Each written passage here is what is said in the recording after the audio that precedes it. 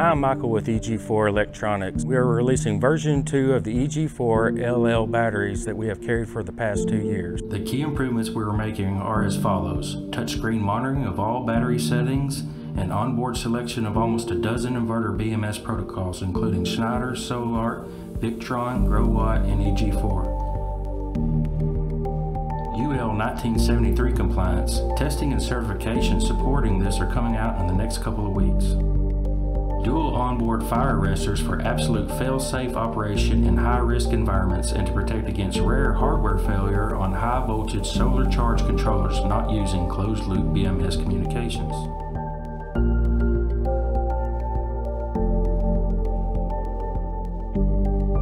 If you have the original EG4-LL battery and would like to upgrade your pack, stay tuned for a firmware update coming soon that will allow communication between the original and the version 2 EG4-LL batteries.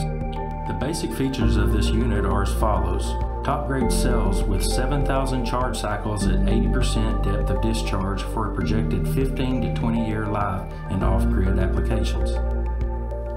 A 100 amp or 5.1 kilowatt cell balancing BMS with a powerful internal brake resistor circuit to start the hardest inverters. Welded cell connections for reliable quality of build and equal cell resistance. Communication with up to 16 batteries in one bank. Power button and built-in DC disconnect breaker for added safety and functionality. Easily viewed LED lights indicate state of charge and alarm status for an at-a-glance performance information. To demonstrate our new compatibility, we will be showing a few systems operating in closed-loop communication with our EG4-LL batteries.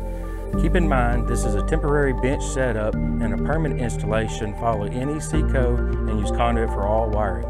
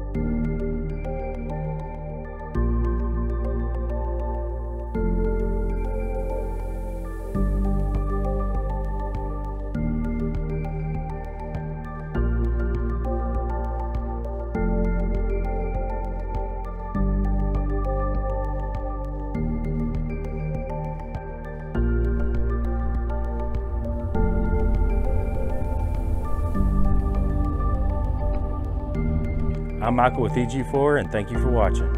When installing or removing battery from rack, please be sure to de-energize your system, including any additional batteries, and utilize proper PPE.